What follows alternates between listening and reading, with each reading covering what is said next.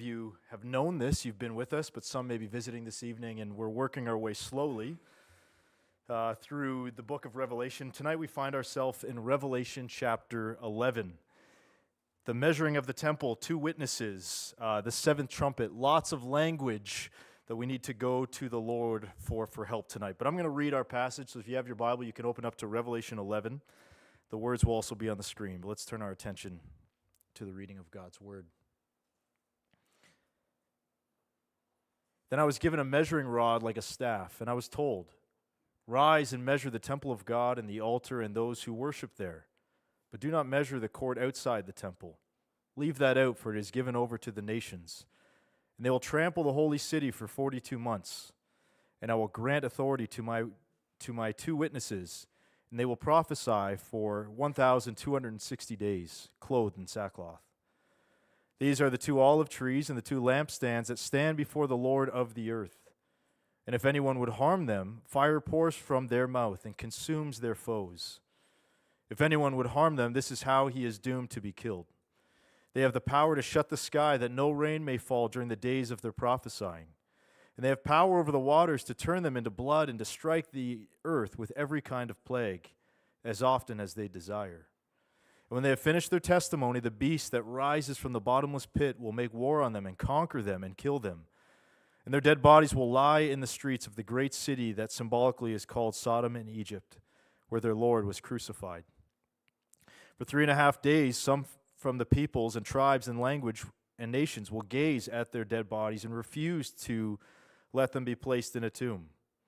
And those who dwell on the earth will rejoice over them and make merry and exchange presents, because these 2 prophets have been a torment to those who dwell on the earth. But after the 3.5 days, a breath of life from God entered them, and they stood up on their feet, and great fear fell on those who saw them. Then they heard a loud voice from heaven saying to them, "Come up here." And they went up to heaven in a cloud, and their enemies watched them. And at that hour there was a great earthquake, and 1/10 of the city fell. 7,000 people were killed in the earthquake, and the rest were terrified and gave glory to the God of heaven. The second woe has passed. Behold, the third woe is soon to come. Then the 7th angel blew his trumpet, and there were loud voices in heaven saying, "The kingdom of the world has become the kingdom of our Lord and of his Christ, and he shall reign forever and ever." And the 24 elders who sit on their thrones before God fell on their faces and worshipped God, saying, "We give thanks to you, Lord God Almighty, who is and who was, for you have taken your great power and begun to reign. The nations raged, but your wrath came, and the time for the dread to be judged, and for rewarding your servants, the prophets and the saints, and those who fear your name, both small and great, and for destroying the destroyers of the earth." Then God's temple in heaven was opened, and the ark of his covenant was seen within his temple. There were flashes of lightning, rumblings, peals of thunder, an earthquake, and heavy hail. This is the word of the Lord. It's given for his church. It's given for our good. Pray with me this evening. Well, Father, tonight we humble ourselves before your feet, for none shall perish there. And we trust that your word is profitable for maturing and correcting and reproof and making us into the people who look more like Christ. And so I pray that by your Spirit tonight, that you might do just that in our lives. Wake us from our slumber. Encourage us when we feel that maybe you've turned a blind eye to our cause. We thank you that in the trial and tribulation of your church, there is great triumph promised through this book. Oh, Lord, help us to see this, to know this, and to live it out in the way that we live before you, we pray. In Christ's name, amen.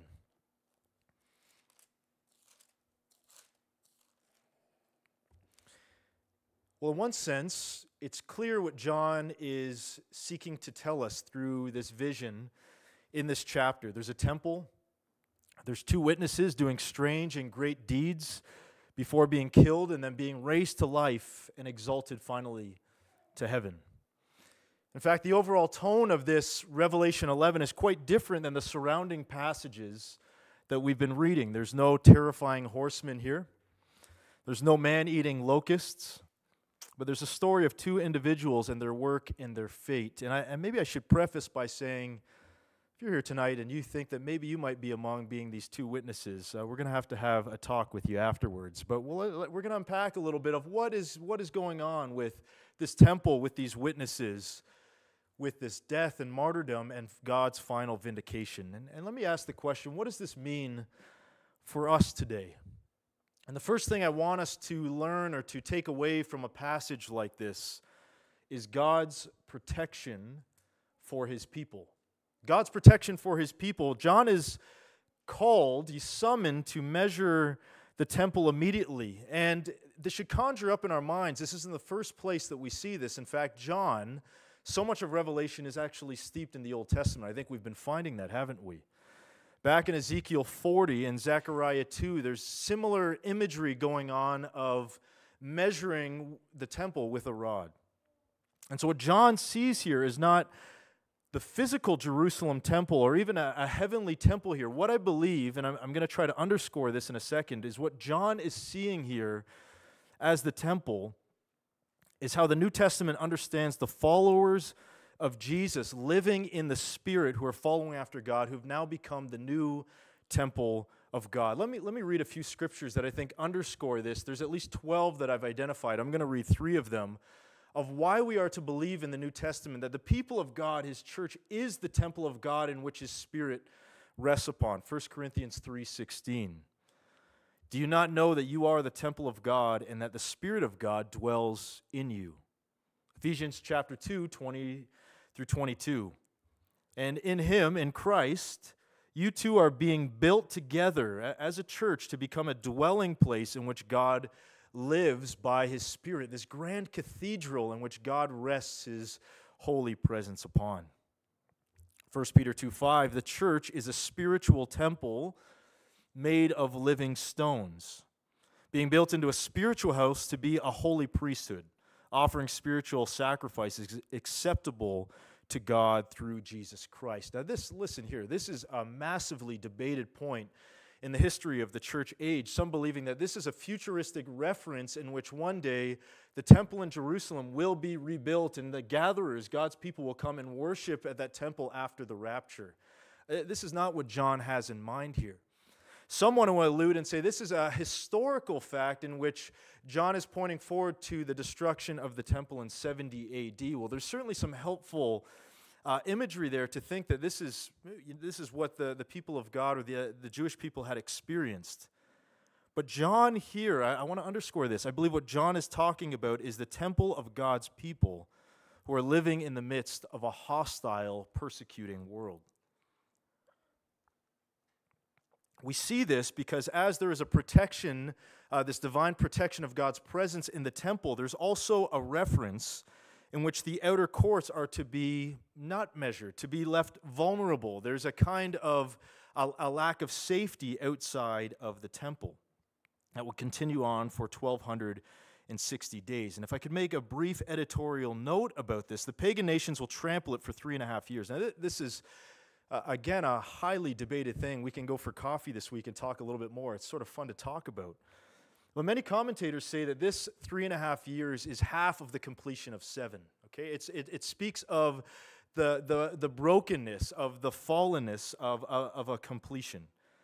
But some historians say that this alludes to the reign of Antiochus Epiphanes in 167 AD. If you're a history buff here, maybe you'd realize when he came into Jerusalem and he slaughtered a pig right in the temple, and it was kind of one of the most grotesque things that could have been done to the Jewish people. And this period of the sacking at that time lasted around 3.5 years.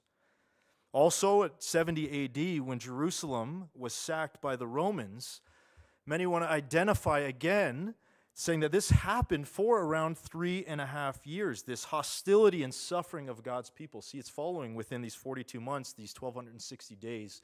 And so there's this historical reference to it.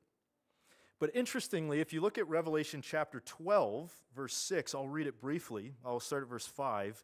But it talks about this mother who is fleeing into the wilderness to be prepared and nourished by God for these amount of days, 1,260 days. It says, she gave birth to a male child who is to rule all the nations with a rod of iron. But her child was caught up to God and to his throne. And the woman, I don't believe is understood to be Mary, but actually the church here, fled into the wilderness where she has a place prepared by God in which she is to be nourished for 42 months, 1,260 days. It's incomplete of 7, but it's also speaking about the hostility and the suffering that would happen from the time of Christ's ascension to the time of consummation when he would return. The time in which Christians, you and I and Christians throughout the history of redemptive period, would suffer and be subjected to persecution and suffering, and so fleeing into the wilderness to be nourished by God. So John here is, as he's marking out this temple, he's marking out a community in a similar fashion to Revelation chapter 7, where God's people would ultimately and fully be protected against any kind of spiritual harm. He's putting a seal upon his people, and I wonder I'm hoping you're seeing the paradigm here, that there's a vulnerability, that there is a period of suffering in the church, but also there's a security, there's a safety, there's a seal upon God's people that ultimately will be secure in the Lord. So John is marking out this human temple as a way of signaling God's intention to honor and to bless his people with his presence in the midst of a fallen world. Here's the upshot. Here's the encouragement of speaking about God's protection for his people. True believers, those who are called by the Lord, no matter what the world does to them, to you, we dwell in a sanctuary where God himself has pledged to protect, to keep, to be present with his people. This is no small thing. When compromise enters into the church, when the church wanes in seasons of their allegiance to Christ, when there is so much suffering that maybe we don't experience here in Canada, but throughout the world, it's easy to think God has turned a blind eye to his church.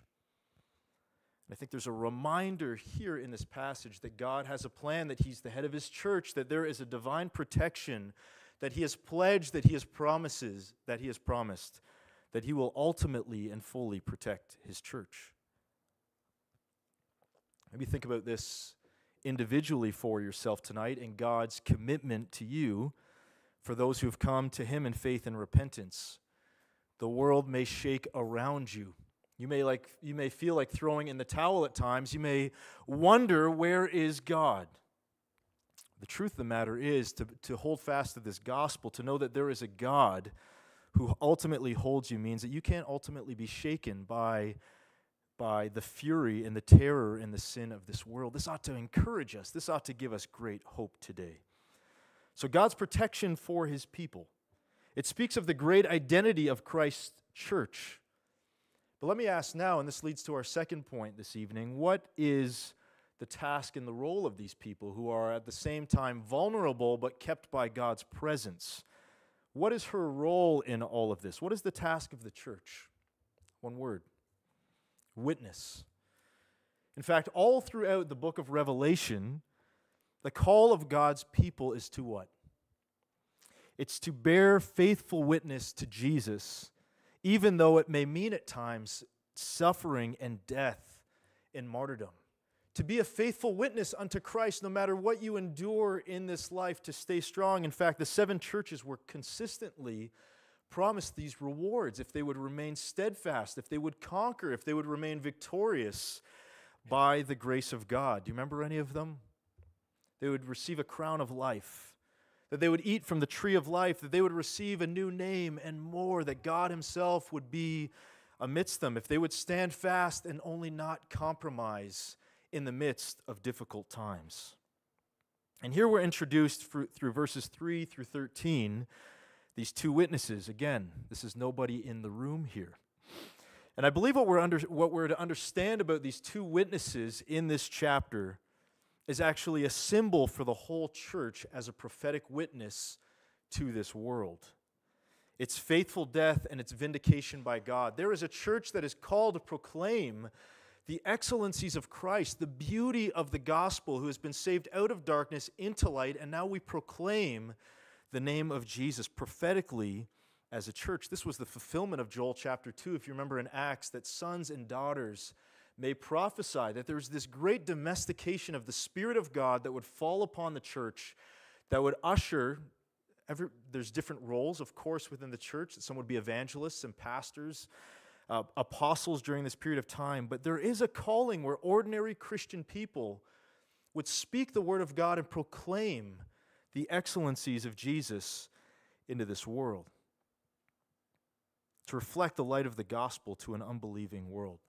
Here's one of the interesting things, though, I think that is noted here as another editorial point that John gives. The church is to prophesy, to proclaim the gospel, to be a faithful witness in where the Lord has called us to be. Did you notice that these witnesses here, that this prophetic utterance, these people are marked and clothed in sackcloth? And I believe it's a sign of mourning for the wickedness of the world and an evil that it will bring upon itself. So a faithful, courageous proclamation, but also dressed in mourning. And I think recognizing, the consensus of commentaries is recognizing our own sinful and wickedness that we have in our own lives. And so there's a kind of mourning in which nobody is perfect. But even as we look upon the world and the way in which we prophesy the beauty of Jesus, recognizing the hurt and the fallenness, the fracture, the way that things aren't, the way that things are. And so I think what this means for you and I as we think about witness, and as we think about this prophetic witness in Revelation chapter 11, is that our witness is to be shaped by a wonderful humility, because we've been saved by the grace of God, so we don't go into this world with a combative way, but mourning over the sin that we ourselves have been saved from, the sin that we see in this very world. Here's why I think it's important to say this.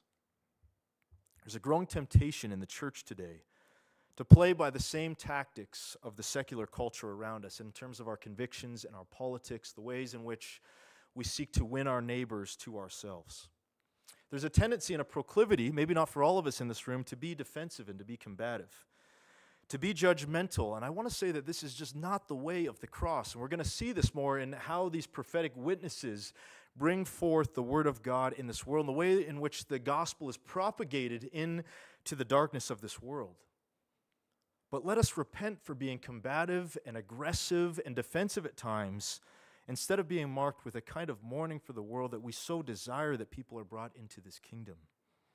The church must prophesy with their sackcloth clothes on. But what are we to make of these two witnesses tonight? I'd like to tell you that I had a nicely alliterated message of all P's. It's just not going to happen that way tonight. We're going to continue on and work through some of these major themes. Why these two witnesses? Well, John has two great biblical stories in the backdrop of his mind. I'm not sure if you caught them as we read through some of this wonderful and amazing language that we're reading about. First is the story of Moses, who stood up to Pharaoh and demonstrated God's power by the plagues, which were echoed actually in the past few chapters. Moses stood before Pharaoh, "Let my people go so that they may worship God," and there was these incredible plagues that they were finally freed from the clutches of Egypt. Second, there is a story of Elijah, who stood up to Ahab, the paganizing king of Israel. He demonstrated God's power by successfully praying for a drought and then by calling down fire from heaven. Two stories in the Bible that are marked, obviously, with supernatural power, but are meant to bring our imagery to how these were great prophets, but how the prophetic witness of the church is in the great tradition of Moses and Elijah. I think what he's alluding to here is that the proclamation of the gospel will be a powerful force that will go into the world, that will subdue the evil tyranny of the human hearts in a way that is absolutely unparalleled. I don't believe we're going to see the same miracles that worked through Moses and Elijah in our own lives and through the church, but in an unparalleled way. So we see the darkness and the fracture and the evil tyranny of our world, that as the propagation of the gospel goes forth, not bound, that it will even subdue the greatest evils of this world. Maybe another way I could say it in a pithy manner is that the gospel will always comfort the afflicted, but at the very same time, it will afflict the comfortable and summon a great unwelcome because of its message. This is what he's saying here. This message tormented its hearers in Revelation 11. And as the aroma of God's word, as the aroma of the gospel goes forth in our world, there will be many who will receive it with great humility and longing. God has called me to be his servant. It would also be welcomed with great hostility and resistance and rejection. Nonetheless, it will go forth with unparalleled power. The gospel of Jesus has the power to bring low even the most pagan empires and bring them into subjection to Christ. We see this throughout our world, and we see this through history, not through force or military invasion, but through the weapons of repentance and sacrificial love and grace and truth. This powerful prophetic witness will go through the world, will go through you and I, will go through his church in the great tradition of even Moses and Elijah, and even greater. But here's what's striking about this passage. Here's what's striking. The God-given and God-protected vocation to bear faithful witness to Christ does not mean that one would be spared from suffering, right? Or spared even from death. But actually, in light of that,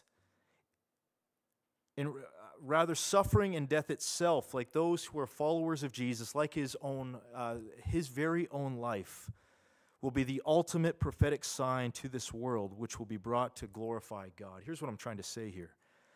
The suffering and death and persecution of the church will be a prophetic sign to the gospel in his world. I was thinking about the quote. I'm probably going to mess it up here, but the blood of martyrs is the seed of the church. Was that Tertullian?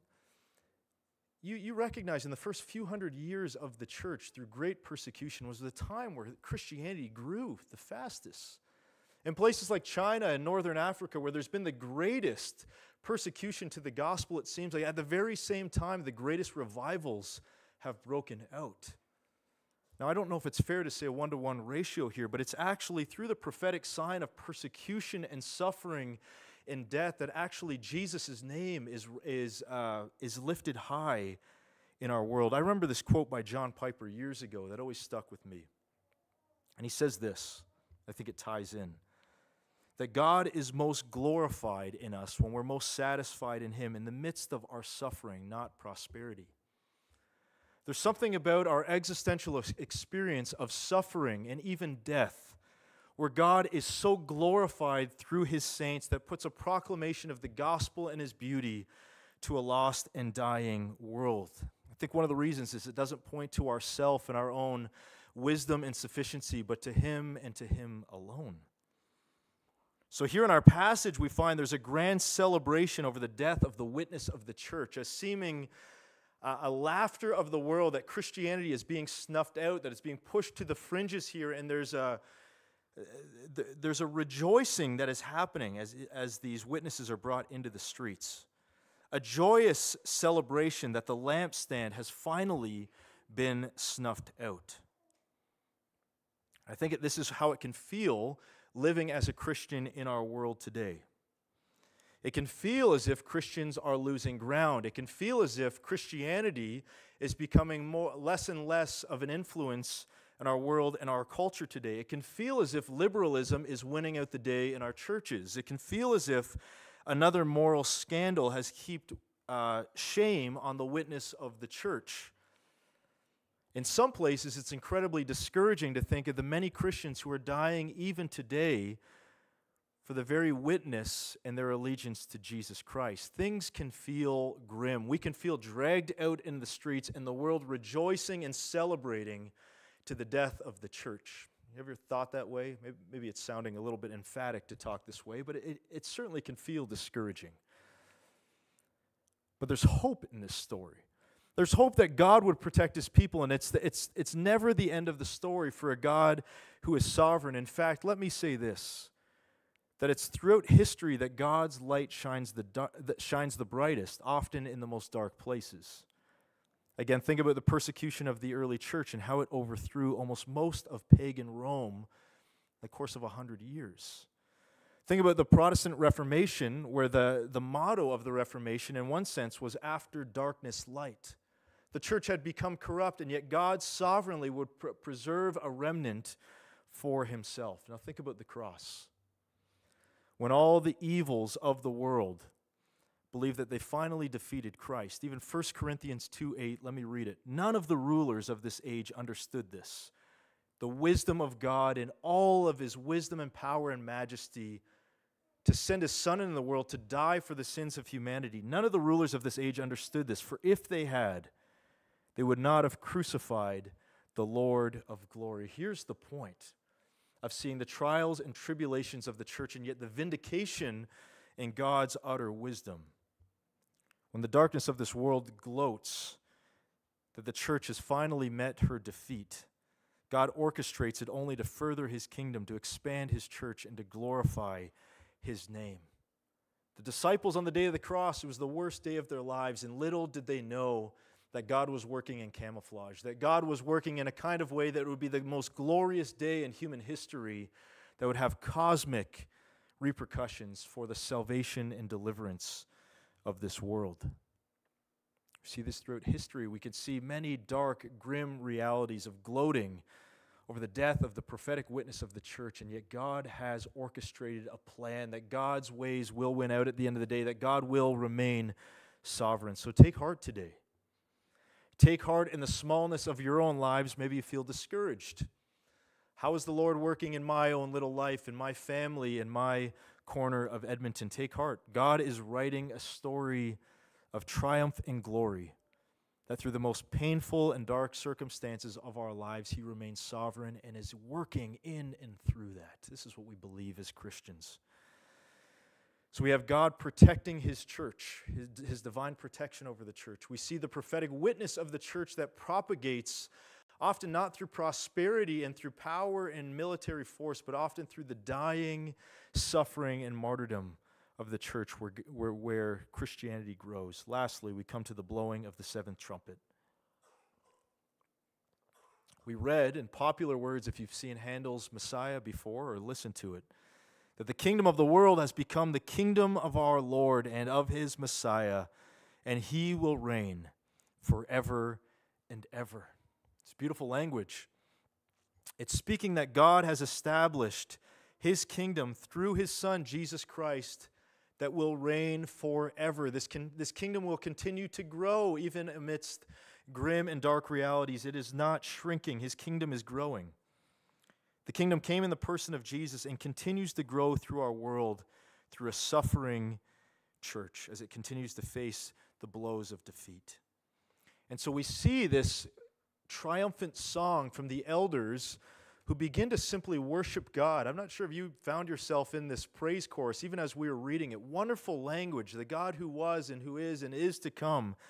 And they exuded this praise and worship to God. Let me read it one more time. They said, "We give thanks to you, Lord God Almighty, the one who is and who was, because you have taken your great power and have begun to reign. The nations were angry, and your wrath has come. The time has come for judging the dead and for rewarding your servants, the prophets and your people who revere your name, both great and small, and for destroying those who destroy the earth."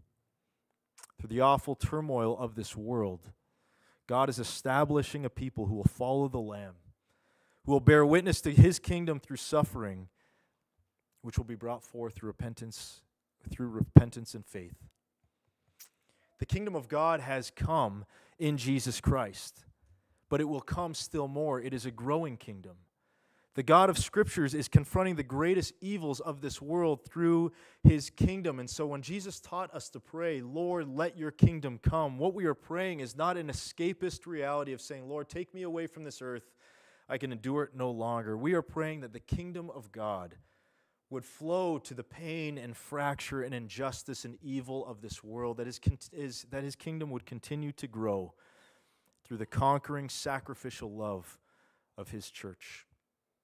This is what we're called to be part of. This is what we're called to pray for. This is the reality in which we're welcomed to be part of. Let me conclude with this. The very last part in verse 19, it says, "And God's kingdom in heaven was opened, and the ark of his covenant was seen within his temple.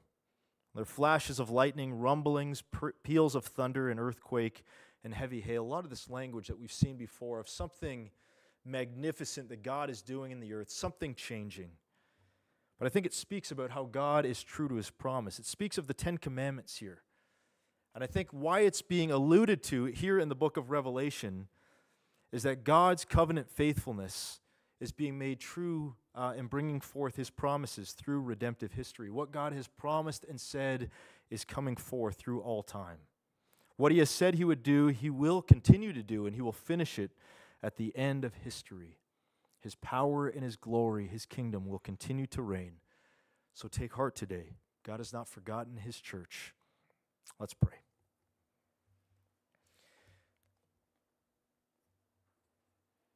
Lord, help us to live in this tension of safety and yet vulnerability. This kingdom that has come and yet will still come. Help us to be the kind of church that is a faithful prophetic witness in the earth, that speaks about the glories of Jesus Christ. Even as we mourn over the great evils and tyranny and darkness in our world today, make us faithful stewards in both word and deed to see the name of Jesus Christ lifted high in our homes, in our city, in this world, that your kingdom would continue to grow through a feeble people, we pray. Amen. Amen. Well, if you're able, why don't we rise and sing?